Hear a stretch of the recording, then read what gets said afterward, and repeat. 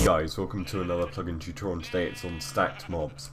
So this is a really cool plugin which, as you can see, stacks mobs instead of having multiple versions of them. So this is really good, as if you're on a large server your mobs can create server lag. So this is a great way to prevent it. So if we have a look over here, we have 3 sheep on this guy. We have 10 pigs over here, we have 4 chickens and 2 black sheep over here and a couple of pigs there.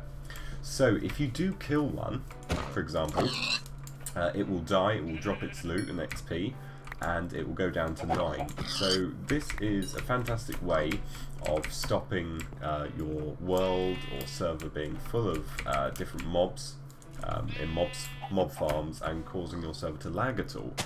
So if I just go around killing these sheep, you see the number does decrease like that.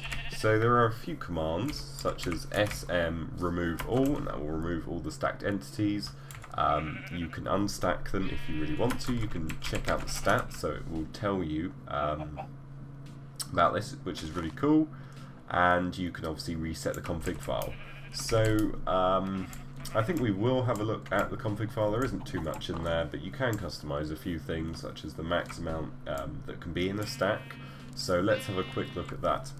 So here we are in the stack mob folder, and as you can see there is only one config.yml, and in here there are various different things. So we have the text, so it shows the amount in cyan, and it shows the entity in gold. And then we have the update interval.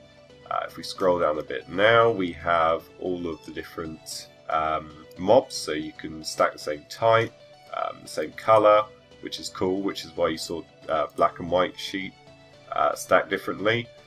And if we scroll down a bit more, there is a black list and a white list that you can enable if you want specific mobs or not. Which worlds you want it enabled in, which is very cool. If you have a factions world, you can enable it in that, because people like to have mob farms for that. And special, as you might have noticed, the pig does have a special display tag. It says amount of the amazing pig, and the max stack for that is 25. So obviously we could remove this if we didn't want it anymore, or edit it, increase the max stack. But that is how you use the plugin. It's very straightforward.